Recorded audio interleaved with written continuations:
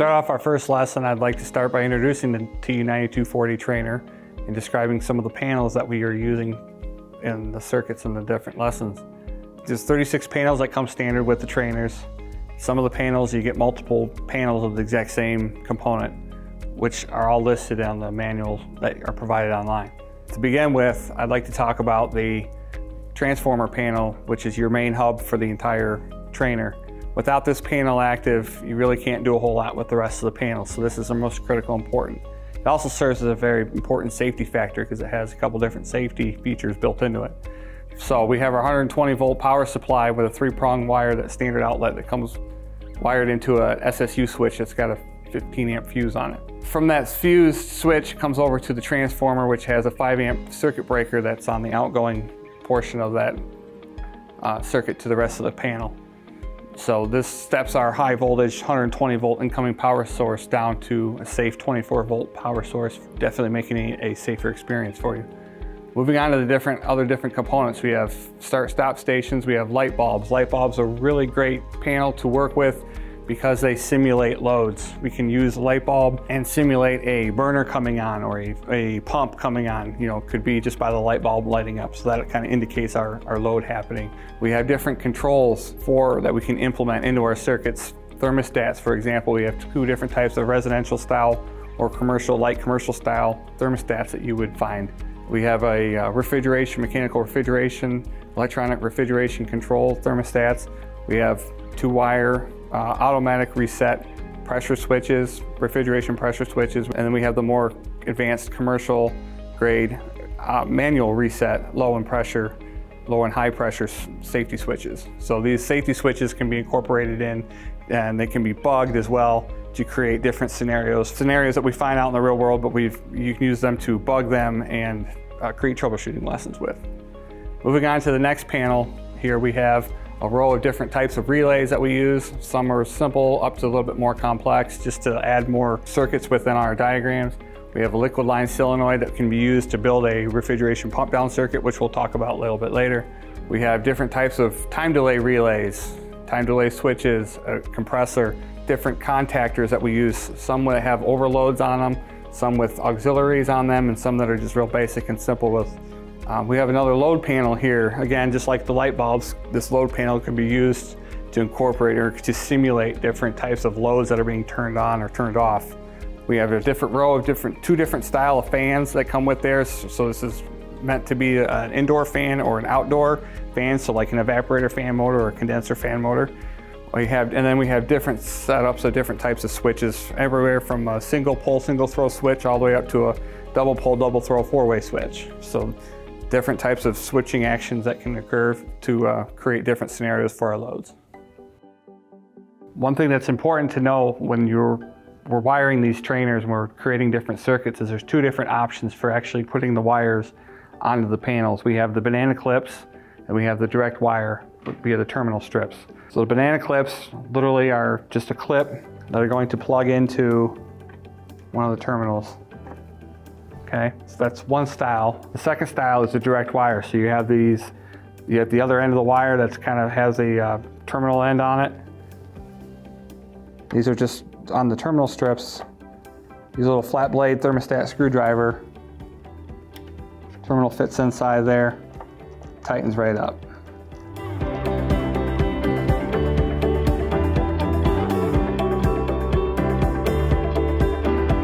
In this next lesson, I wanted to build a simple circuit with a couple of light bulbs to simulate different loads. This is something that would be more for an introduction class, newer students that just want to learn the basic concepts of how to wire. This is a series circuit, so as we know from other instruction that you have to, one complete path from point A to point B is what creates the circuit so it operates properly. So, like we had talked about in the previous video, your transformer panel is your power supply. So we start off here on the 24 volt hot side. We come down through our single pole, single throw switch, out of our switch in series to 2 different light bulbs, through the light bulbs, back to the transformer. So if everything's wired correctly, our power is on, our fuses are good, circuit breakers are not tripped. As soon as we flip the switch, the circuit completes and the light bulbs come on. So this would simulate a 2 light bulb in series, simple circuit.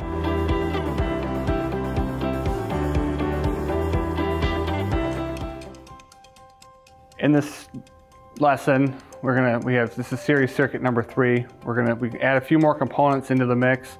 We're still going to use a light bulb as a load. However, we're going to add a few safety switches in series so we can see what they do. This also uses a refrigeration temperature control you can adjust this to act like a thermostat to turn your circuit on and off, even though we have the single pole, single throw switch that we're still using here. One thing that we want to mention here, some of the components have a bug switch on the back of them, which allows us to turn the circuit off. So it's going to act like there's a problem with the circuit somehow. So it kind of acts as like a troubleshooting. So the high pressure switch, the low pressure switch, the commercial grades have this button on the back of them here that as you toggle that switch, it opens the circuit up so that way it trips the component out. So like I said, so starting off here, we're going to start off here with the transformer panel. We got with the SSU, the power supply coming in, transformers down to 24 volts. It's ran through our single pole, single throw switch. The switch is wired then directly wired. So we're going to go from our banana plug here over to the actual terminal strip, direct wire terminal strip, because the wires that come with the panels, you have different wire options here.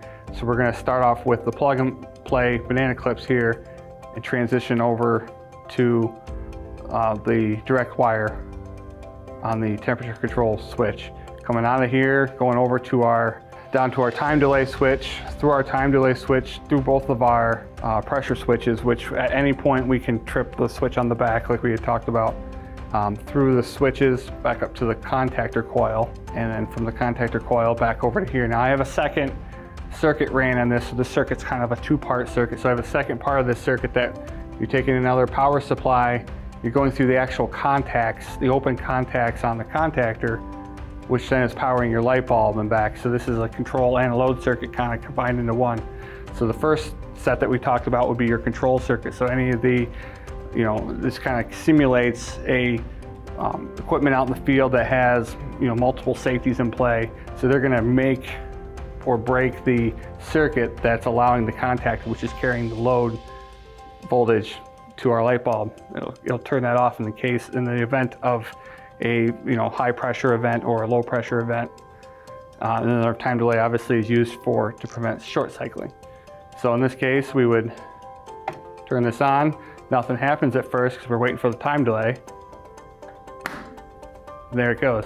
Time delay finishes, all your rest of your circuits your components are closed, contactor pulls in. That second circuit then is allowed to have a complete path from the transformer through the contacts, through your light bulb back to your common. Now, like I said, on the back side of these safeties, we have this switch back here, this toggle switch. So if I'm an instructor and I'm teaching a class, and I want to create an additional lesson for my students, I can reach behind here, and I can turn that switch off. And then, now they have to use a meter and come in behind and start following the path, following the circuit to find out, okay, which one of these switches, which one of these components is open, preventing my contactor from pulling in like it's supposed to. They find the right, they tell me, oh, it's the high pressure switch. Turn that back on, circuit is re-energized. Okay, in this lesson, we're going to use a 3-way single pole double throw switch to create parallel circuit between 4 light bulbs. So in one direction, we have the power supply coming from the transformer through our switch that's going to energize these 2 light bulbs. The other direction of the switch, we're going to energize the top 2 and these 2 will go back off. So it's pretty simple, but it helps illustrate the different functions that the single pole double throw switch can produce. So as soon as I turn this power supply on, our row of top bulbs are on. That's because in the downward position of the switch, our power supply comes from our transformer to our common on our switch, out of the switch to this path down here, and the downward path comes up to the light bulbs, back to our common. As soon as we flip the switch to the other direction, these light bulbs turn off. the bottom light bulbs are energized, because now the path coming from our common up this direction through our light bulbs back to our transformer. So it's a simple switching action that a single pole double throw switch can produce.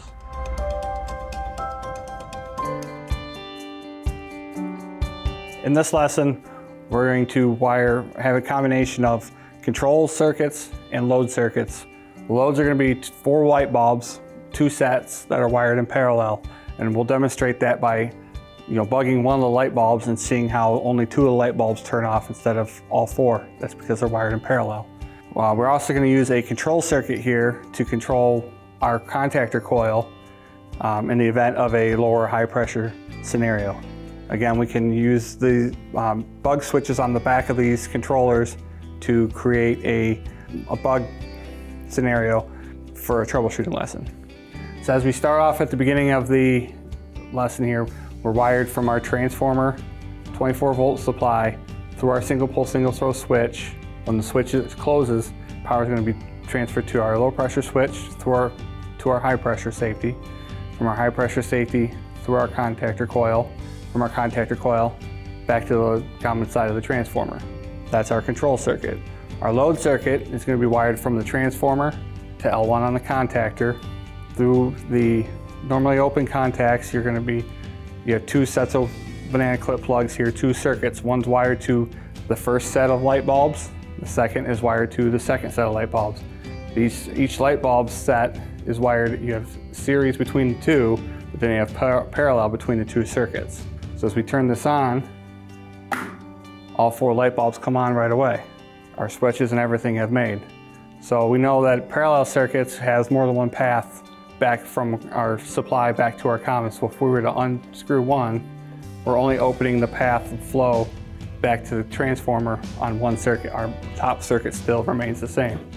However, if we were to lose the control circuit, which would turn off our contactor, by bugging the high pressure switch, everything shuts off. So we could, set this up for a student and have them have everything turned on, and you could almost do 2 parts here. You could unwire one of these, turn off this here. Now you have 2 problems that they have to be able to locate with using a meter and find. So let's find our high pressure issue first. We turn that back on. Okay, all right, good. We have 2 out of the 4 light bulbs. Now we have to go further on and figure out why. So we trace it back and find out that that other light bulb was tripped.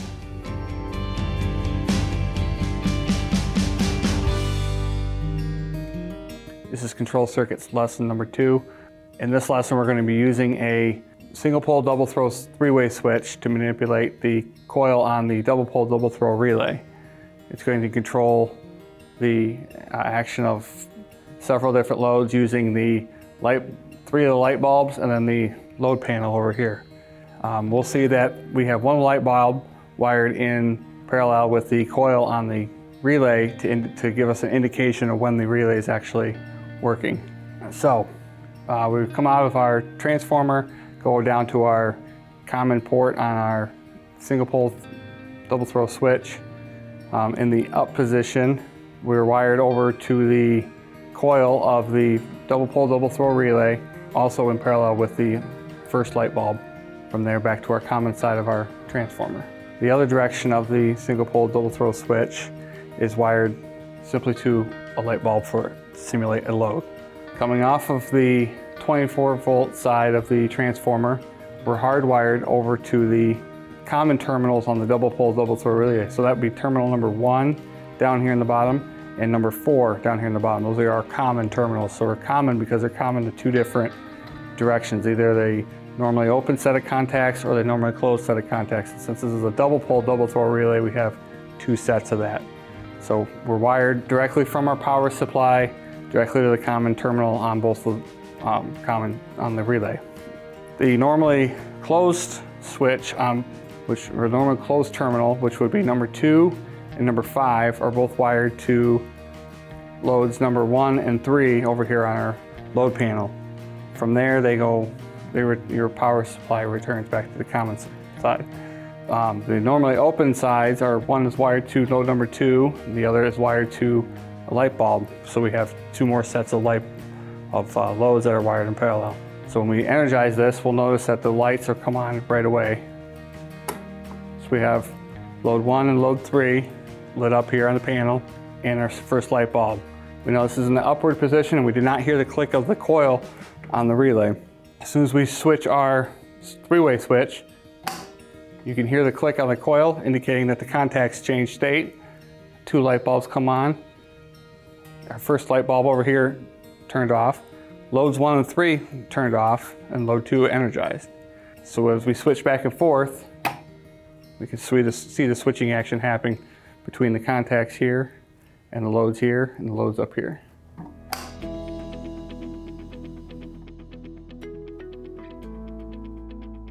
This is a refrigeration pump down circuit that uses an electronic temperature control module to control the action of a liquid line solenoid valve.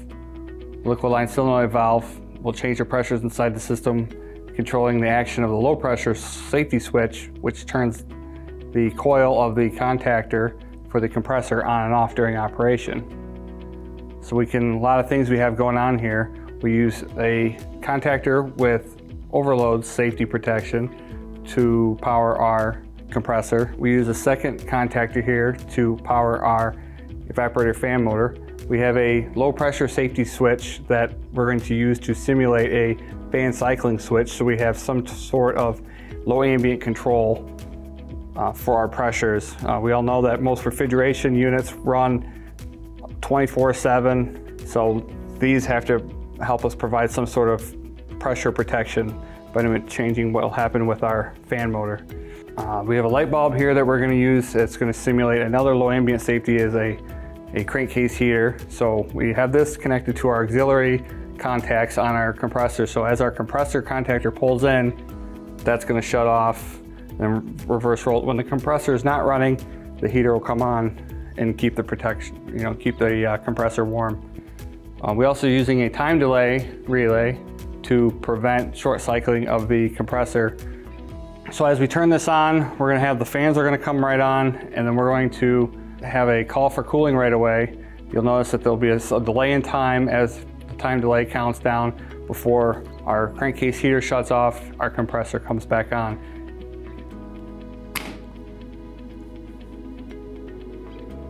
So now we're waiting for the time delay. Time delay makes solenoid.